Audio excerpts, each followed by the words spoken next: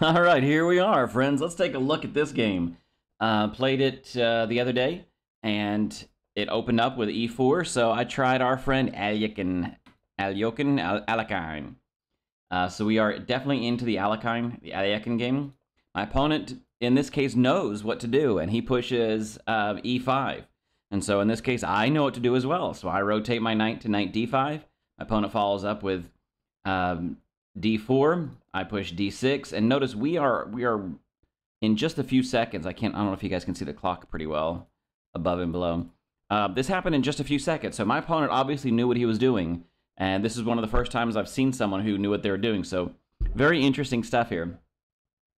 My opponent then played this move, bishop to c4. When I looked at the database, 1, 2, 3, 4. This is the 5th most common move, and it was one that I was not prepared for. Out of all the lines I looked at what happens when c4 comes. Right, we've seen the 3-pawn kind of opening that translates into the 4-pawn maybe, or maybe to the exchange variation. We've seen knight f3, the modern variation. There's even an early exchange we kind of talked about in some of our exchange talk, and then f4, the continuing with the 4-pawn attack. So we kind of know what to do in those cases, but the one we didn't look at was this Balog variation. I'm not familiar how you say that, but this bishop to b4. Okay, so what do we do here? In this case, I kind of treated this as part of if the pawn were pushed. So if a pawn were pushed to this square with an attack on this knight, I know what to do. The one thing that the difference in this is if now that this is a bishop and not a pawn, notice the threat here that does open up the door too. So the f7 pawn with this particular variation does become an immediate target. So I need to kind of take a look at what I can do to challenge that. Notice this does immediately come with an attack on that particular bishop, so my opponent just retreated it, which is a nice solid square. Excellent move by my opponent. At this point in time, I don't really know what to do. Probably should consider, I spent some time thinking about this. Yeah, heck, almost a minute. Wow, look at the time. Look at my time down here, 9:46 to 8:40. I spent almost a minute considering because of the implications of what could happen along the f7 pawn. So I don't know the correct... I'm going to turn the engine on here because I don't know what the appropriate answer is. Looking at the database, it seems that making this exchange to possibly trading off the queens seems like it actually might be a good idea this early on, specifically because it removes the threat of the early checkmate on f7. So maybe that's what we should do. Looking at the engine says, okay, bishop to f5, and then I can park that bishop down here on g6. That would be a good line. I hadn't considered that at all. Wonder what this is about. I guess there's really no threat yet, so just continuing to push to try to trap this bishop maybe. I'm not certain. And then, yeah, so the two possibilities that I see here that I didn't consider were capturing and forcing a queen trade, or driving the bishop up. So I did not go that route. I decided just to continue with my plan and handle this when it comes. So I spent a considerable amount of time, like you could see, almost a full minute, more than a full minute, going through all of my calculations and talking myself through and double checking my notes to see if I had anything on this. So I just decided to go with, in the Alekhine, we know that one of the themes is the fianchetto of the dark square bishop.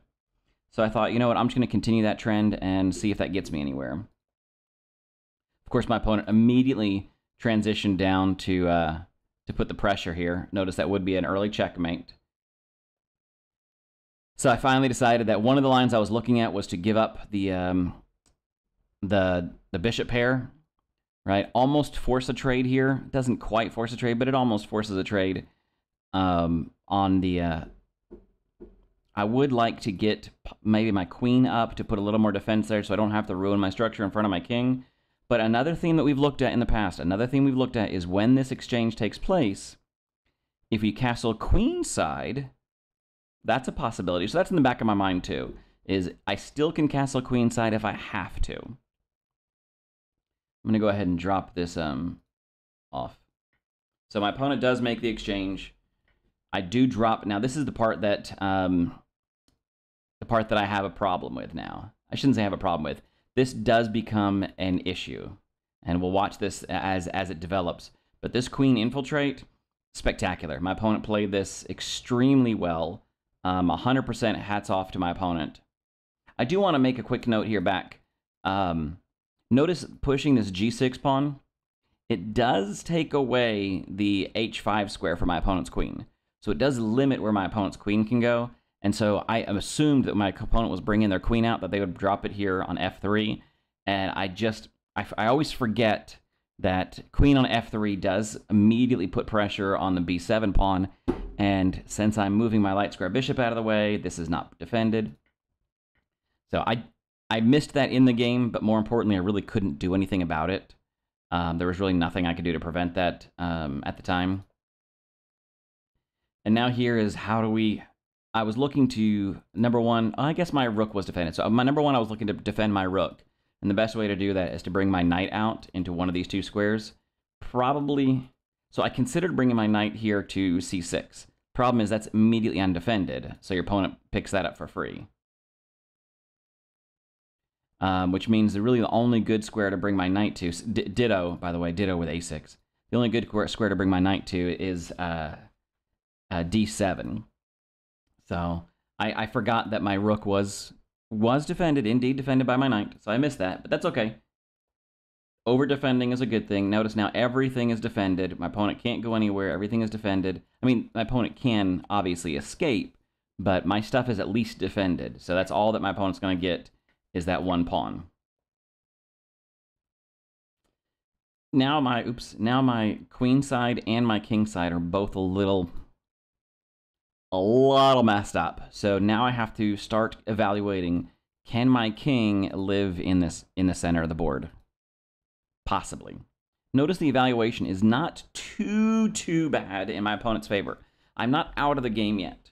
I feel discombobulated, like my pieces are very reactionary to what my opponent's done. And so I'm deciding I need to get, get some activity back in my life. This does give myself a nice square, but it also allows me to reroute this knight if I need to maybe give me some opportunities to defend.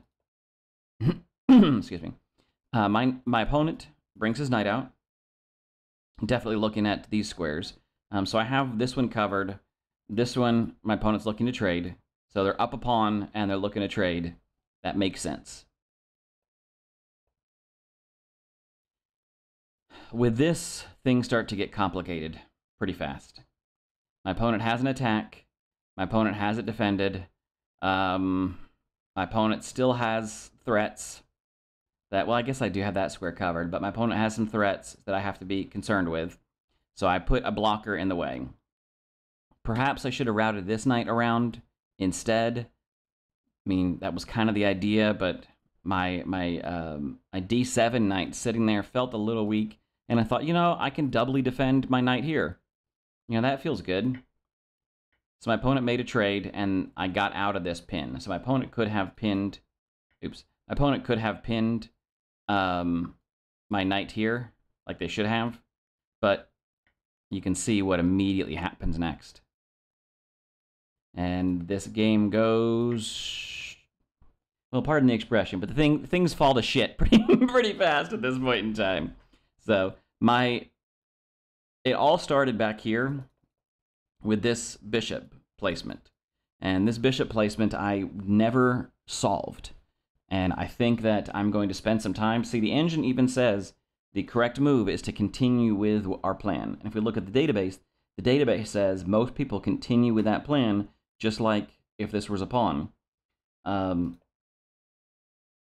This pressure along this diagonal is serious. And looking back now, I really probably would have much preferred this bishop, so that this bishop can come here, defend not only the f7 square, defend the h3 square, and prevent my opponent from infiltrating. So this bishop seems like it's probably, if we ever see this again, right, and we can remember this because this is the Alekhine defense, where my opponent brings their light square bishop into play, I need to remember to use my light square bishop. So kind of like in the Italian, we remember that by saying we mirror our opponent's bishop, right? In the Italian, our bishop comes up and mirrors the opponent's bishop.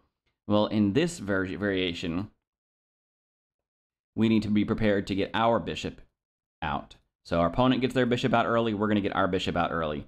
They go to the 4th rank, we go to our equivalent 4th rank with our light square bishop. So if we remember that, I think we're going to be in better shape.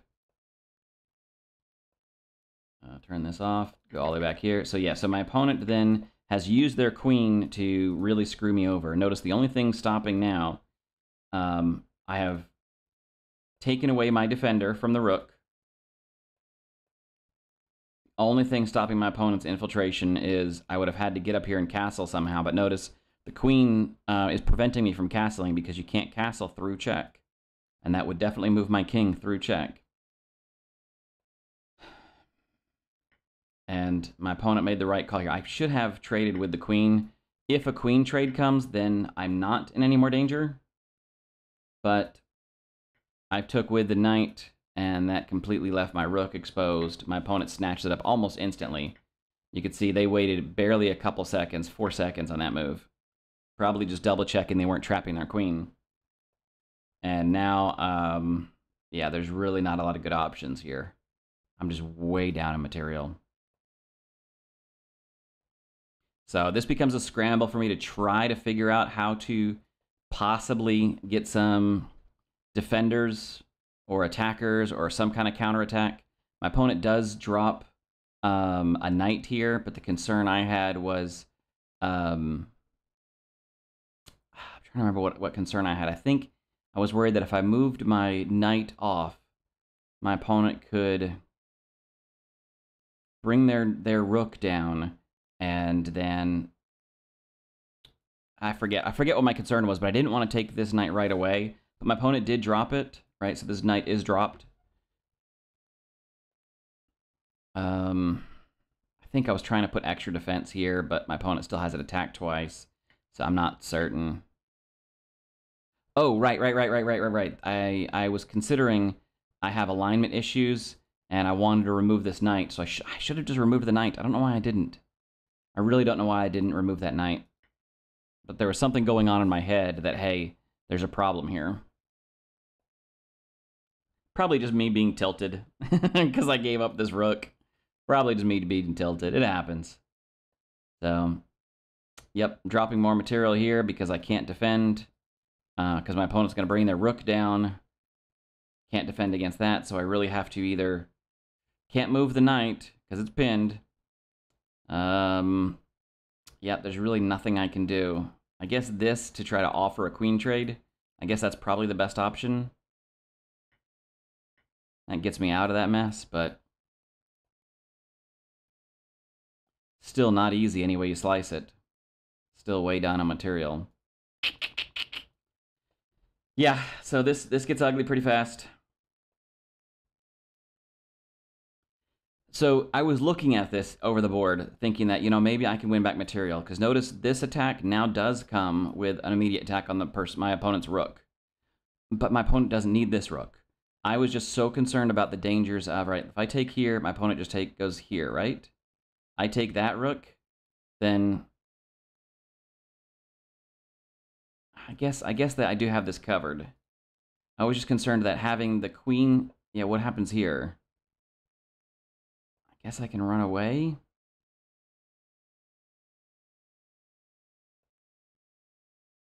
Oh, because that comes with check. Right, and my opponent has back rank issues. Alright, so I guess that is a little bit more... easier for me to deal with than my opponent to deal with.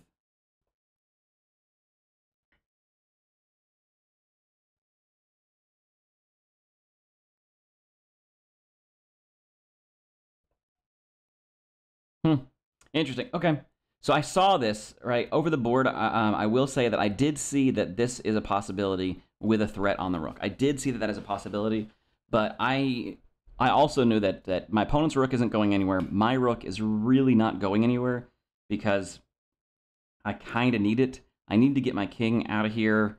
My opponent's a queen and a rook working this close to my king seemed dangerous to me, and I just kept expecting somehow to miss a possibility. But I guess the queen is kind of trapped in here a little bit.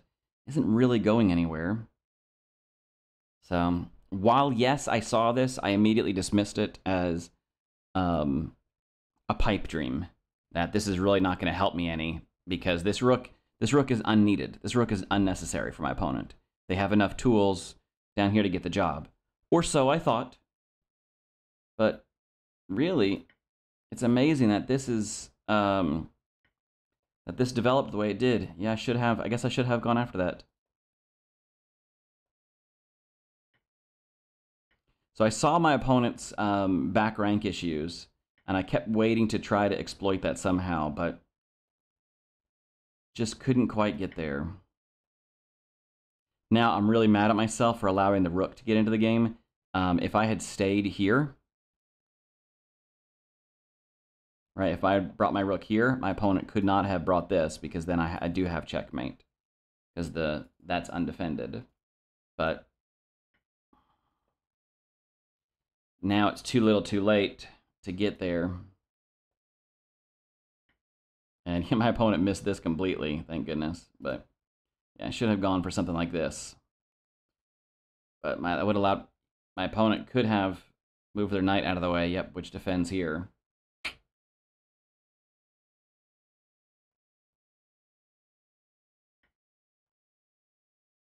Why didn't I take here? I forget why. I think I just didn't want any more trades. I wanted to keep my material on the board as much as possible.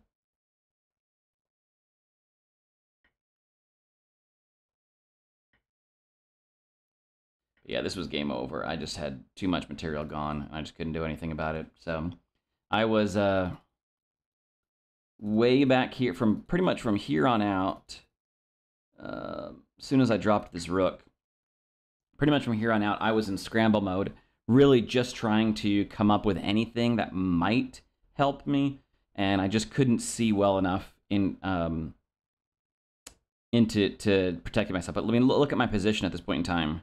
My pawns, I've got 3 separate pawn islands, not at all connected.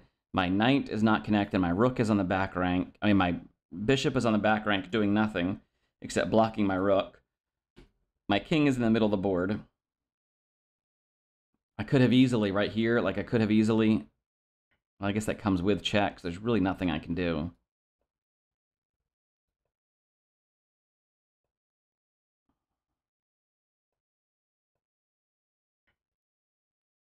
Still can't even castle.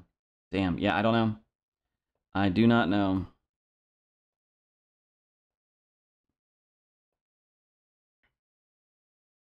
I'm not sure, guys, but I don't know. I don't see how I could have gotten out of it. And this right here was the move back here on move 13. So pretty much I lost the game around move 13. Not a very good showing for our friend Alekhine. Not a good showing for me. But honestly, I really feel that this bishop move was way stronger than I gave it credit for at the time. I just immediately considered it as a pawn. And I knew that I had some defensive work here to do, but I did not at all prepare well for it. I'm saying this over and over again because I'm saying it to myself. If we see this bishop in the Alekhine, we are going to be prepared for our bishop. Once our knight's out of the danger zone, we're going to be prepared for our bishop. So hopefully I can remember that for next time. Alrighty, everybody. What a wild game. This queen became just deadly twice along this diagonal. Absolutely wrecked me. And I just could not do anything about it. So my opponent played this marvelously. The only mistake my opponent had was pretty much here. Technically, it allowed me some counterplay, but my opponent's position is fairly solid, and my position isn't. So kind of mad that I didn't go for it just to see what would happen. Yeah, because that can come here.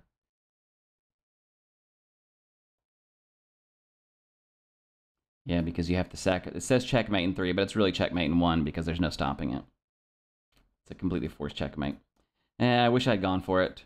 It was the counterplay I was looking for, and I wish I'd gone for it. Oh well. Lessons learned, friends. Lessons learned. So we are going to bank this one under our friend Alekhine. This was not a good game for me, but it was a it was a good educational tool. And I hope I do get more of these educational tools, so that way I can stop getting these educational tools. You know what I'm saying? You know what I'm saying? All right, guys. I'll talk to you later. Bye.